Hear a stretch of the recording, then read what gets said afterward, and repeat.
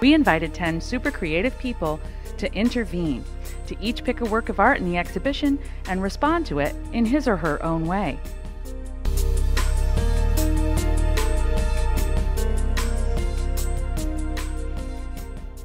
John Edmark, an inventor and designer, wanted to work with a beautiful Alexander Calder in the collection called Big Red. It's one of our prize pieces, and it was given to the museum by a very old San Jose family, Janet Gray Hayes and Kenneth Hayes' family. Janet Gray, of course, was a mayor of San Jose and the first female mayor of a major city in the United States.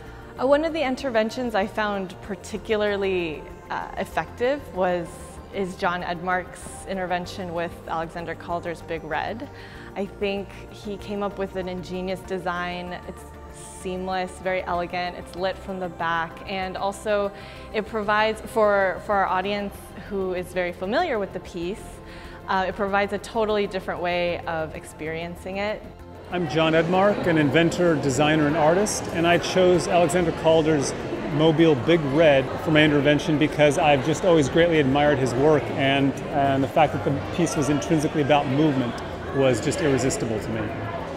It was also that I've just always had such admiration for Calder as a kind of an inventor, in this case the inventor of the mobile. It was his creative brilliance that came up with this idea to bring something to the world that seems like it should have been here forever.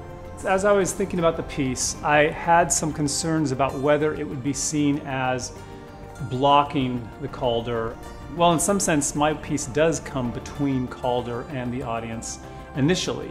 It's very carefully placed in such a way that the first thing you see is the screen and the projected shadows, not the Calder piece itself.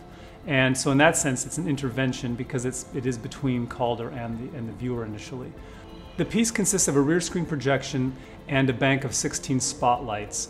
The Calder is then placed between those two, and the lights are programmed to be changing in color and in lightness and darkness and sequencing in various ways, such that they cast shadows of the Calder piece onto this rear screen projection material. And what I feel is that my intervention was really actually amplifying and highlighting certain aspects of the Calder piece and drawing one's attention to that. By having you initially come upon just the shadows, just the silhouettes that it drops, and then coming around to see the actual piece. Now it's your turn. Momentum, an experiment in the unexpected.